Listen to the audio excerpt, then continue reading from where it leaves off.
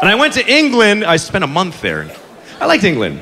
Everything's different. I mean, that's obvious, but some of the differences were cool. I like the money. The money, instead of a dollar bill, they have the pound coin. And it's a coin, and you throw it on the counter. It felt kind of cool, like the old West. Like going to, being on the dusty trail. You see a saloon, so you walk over with your horse. You throw the rope vaguely at the pole outside. The thing they do. Well, it's my whole life on that horse. Should be fine. Just walk in a saloon. Give me a beer, and a bottle of whiskey, and a room for a week, and steak dinner, a shave, and a haircut, and a bath, and some new clothes, and a hat, and some boots, and some oats from a horse, and a woman. Here you go. Ping! That's all.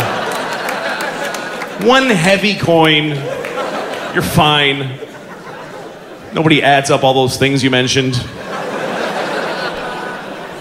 They don't check to see what coin it was. The guy just keeps drying the glass.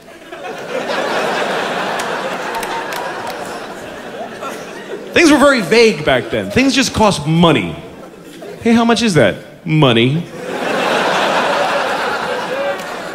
In the old English movies, it was different. It was a little sack of coins. Remember that little drawstring sack tossed over by some faggy lord with a ruffled shirt?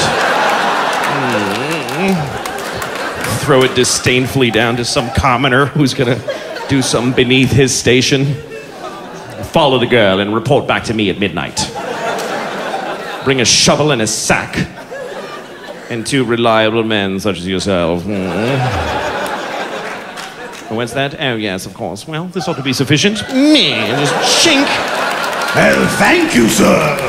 The guy's so happy to get a general amount of some kind of currency or another. He didn't count it. I think you only gave me enough for the shovel. It's not enough there.